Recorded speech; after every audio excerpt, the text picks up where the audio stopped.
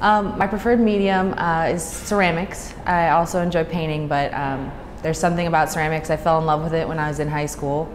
And as I've gone on, I really started to enjoy the unpredictable side of things. And so I always was focusing on ceramics, but I always was good at drawing and stuff. And painting, I just seemed exciting. I wanted to try it. And my mom's a painter, so and then it turned out I was actually kind of had a knack for it, and I really enjoy it.